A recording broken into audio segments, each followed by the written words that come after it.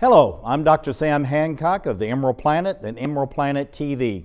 We come to you on a week-to-week basis from Washington, D.C. in the United States as we look around the globe in 144 different nations, looking for those 1,000 best practices, the technology, services, and products that are making a difference as we move through the 21st century.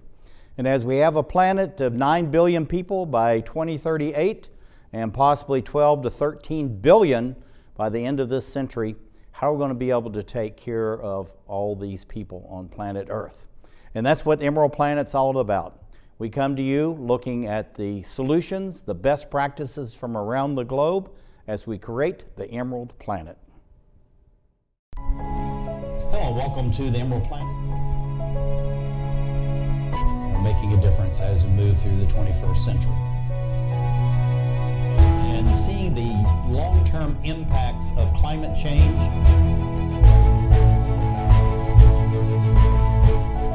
We're glad to have you. Thank you for being with us. Livestock, grazing, and enhancing the environment. This is a conundrum.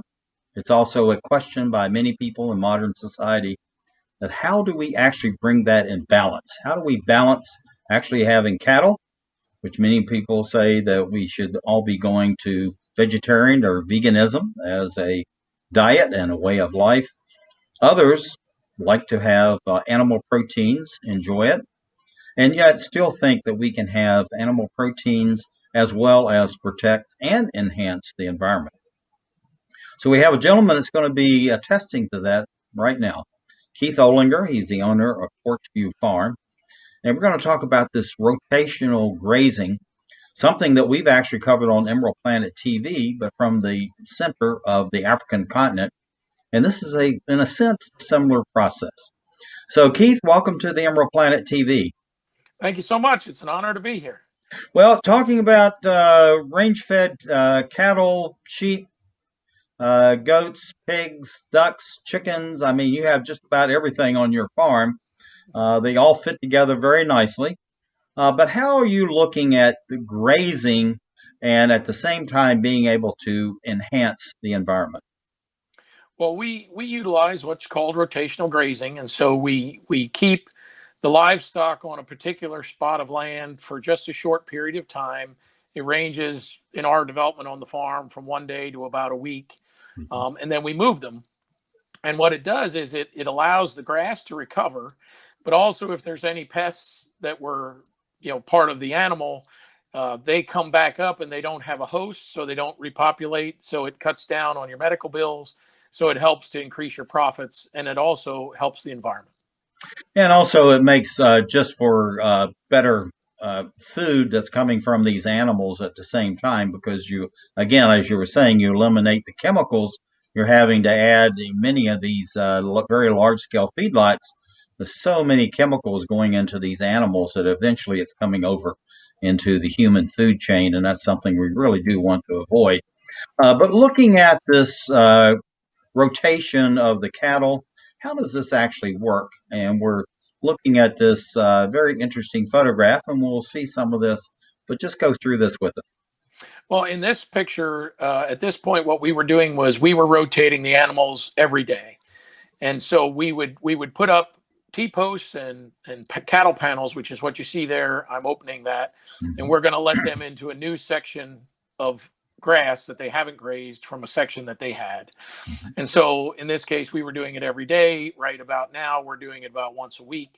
And so then what they'll do is they'll be in there for about 24 hours. And while they're grazing, I'm putting up a new fence in this particular photo. Now, looking at them moving in, from you call these paddocks, which I lived in Australia and other former English colonies, so I know all about paddocks. But moving from one to the other, you're saying you're doing this on a 1 day rotation. That seems like a lot of work. Well, they will actually eat down about, you want to leave a residue of about 8 inches, 6 to 8 inches, so that the grass can recover quickly. It can photosynthesis and do what it needs to do to recover quickly and get growing bigger again. But they'll eat about a 2-foot swath down to that level in a day. So at this stocking rotation, we were pushing about what we'd say 200,000 pounds per acre at a day, and so you're guesstimating the amount of cattle that you have on, and you're trying to keep it at that level. I see. Now, looking at the fencing that you're using, we saw actually in that first photograph, sheep and the cows. On our pasture lands, we really never mixed sheep and cattle together, but it seems like you're doing it. So, what is the different rotation for the sheep versus the cattle? And maybe even the hogs are in part of that rotation as well. Yes, we've had combinations of cattle, sheep, hogs, and goats all at one time. Hmm. Right now, we're running a rotation with the sheep and the cattle. Hmm. And it's a matter of, it depends really, depending on the time of year, the amount of rainfall you're getting. You're constantly watching what's happening with the animal health and what's happening with your grasses. And it becomes mainly an art form. You have to kind of gauge. And when you see it getting to that point, then you pull them off so that you leave that 6 to 8 inches of residue on there. So that really is the magic of this, is that they graze down to about 6 to 8 inches of the surface of the ground, and then you want to be moving them into the next paddock. Is that what you're telling us? Yes, because you want enough of the plant left that it's still processing the sunlight. And if you graze it down too low, there's not enough grass there to deal with that. Then it has to rob some of its reserves in the root system to spark that growth. And if you get a drought that's poorly timed or something happens, you could damage your pastures. Yeah. Now, looking at this as far as your chickens, I know that saying chickens are range fed, people kind of smirk or laugh at that. But why is that so important, along with having the larger livestock grazing together or in close proximity with each other? Well, in this picture, we're using electric fence to rotate our chickens, and that is an apple tree. And so there's a couple things that it does in the environment. One, any apple drops that fall can become a vector for disease and pests. When the chickens are in there, they can eat that, and they also spread the seeds. So that can help in many ways, in that it gets rid of pests because they'll eat any type of larva, but also they'll eat the fruit, and then that takes away any sort of molds or fungus that could hurt the tree. For when we do it with the livestock, what happens is the chickens and the poultry, because we have ducks and geese as well, and we've used turkeys and guineas in addition, but we don't have any right now, they will come through and they will scratch out the manure pats. They'll eat the larva from the fly larva, the maggots. And so it helps reduce down your fly populations, your pest populations. And then it also helps to spread the manure, which allows it to more uniformly soak into the soil when we do get the rains. We also have dung beetles and earthworms, which process it once it's more on the ground level. Yeah. Now, this is very interesting. Of course, we're seeing the cattle and the other animals grazing together here. So the cattle and the sheep, the hogs, even the fowl, they all have learned to live and let live, get along with each other, and actually they really do sense that this is a symbiotic relationship. Yes, so we select animals that by nature are more friendly, I guess you want to say. These are Irish Dexter cattle, and in the background you see Hog Island sheep there. And what we do is, this picture shows they're grazing right around where our kids play. So we've selected animals that work very well together. And then we have a livestock guardian dog, Great Pyrenees, that's not in the photo, but she's usually around them, making sure any predators that come in are chased off. Yeah. Now, I just really like this photograph. This is an incredible photograph.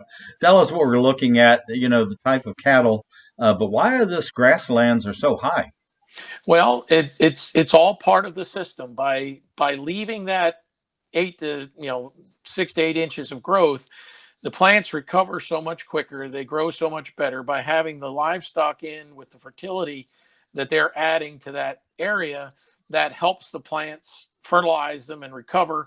And then it also helps to store moisture with the addition of the key lines that we have in the background, helping to drive that moisture into the sponge that becomes our soil.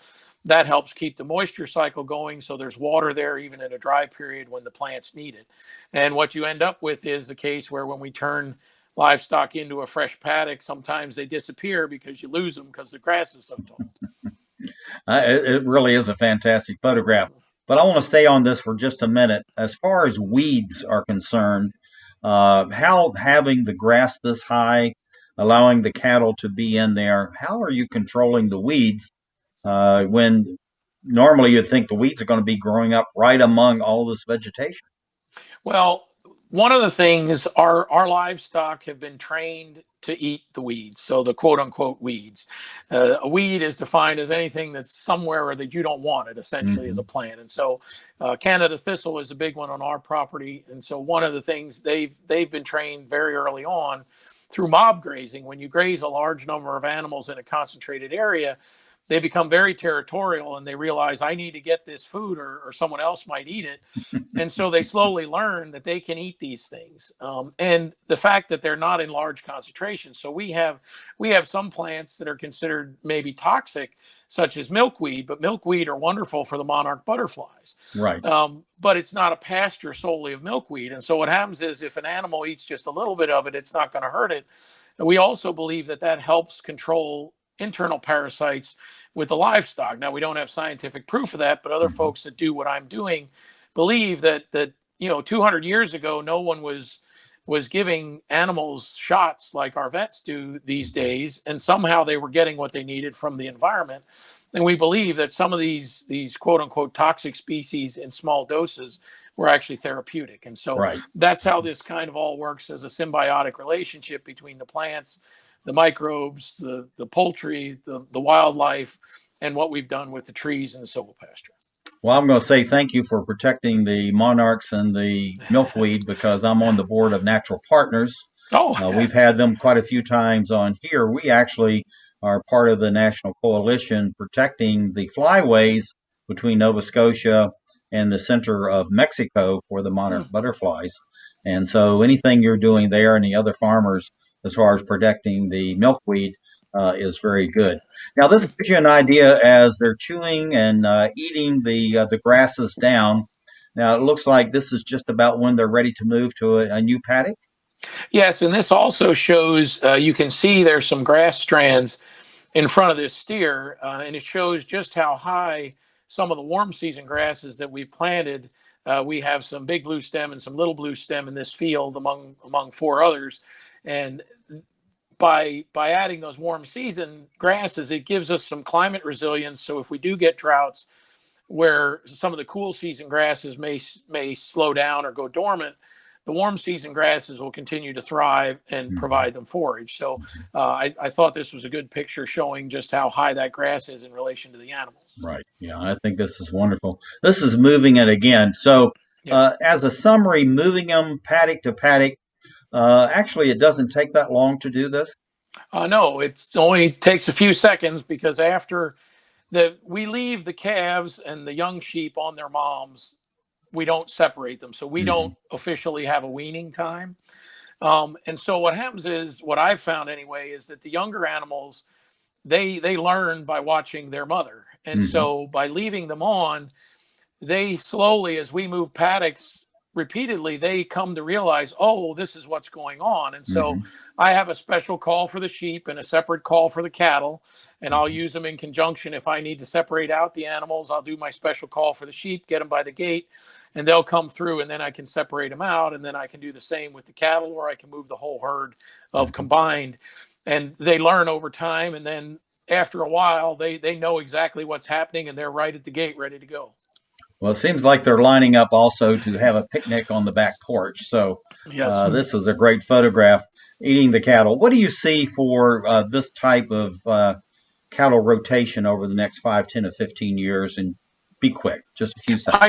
I truly think it's the future. I really believe that it's a better system, and it really helps the environment. And we do a lot to try and break down waste that gets sent to the landfills.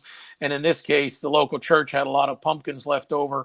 And so we took all the pumpkins and we fed them to the herd. So you've got goats and sheep and cattle in here eating those pumpkins. That's fantastic. Keith Ohlinger, Porch View Farm, as we create the Emerald Planet. Thank you.